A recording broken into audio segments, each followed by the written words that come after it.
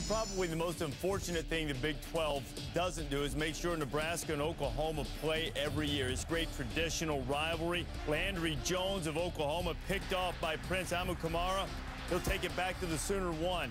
A terrific job by Amukamara here, not going out of bounds, getting some blockers, but making something positive happen, getting the ball down to the 1 yard line. Pretty good thing he got it to the one because Nebraska had real trouble moving the football. Zach Lee to Ryan Hill. Cornhuskers have the lead at 7-3, and Jones had all kinds of trouble. He's picked off by O'Hanlon.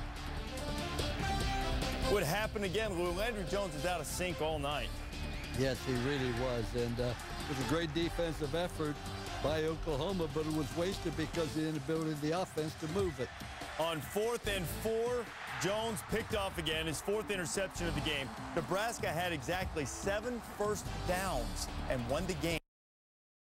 Not all about offense, about defense and a black shirt. Matt O'Hanlon from Nebraska, 12 tackles and 3 interceptions in the Cornhuskers' 10-3 victory over Oklahoma, and what turned out to be an outstanding defensive performance for Nebraska. He was the leading receiver in the game. For Oklahoma, he was, or unfortunately, he was a favored receiver, unfortunately, of Landry Jones. We're back next week. Who knows what surprises November holds.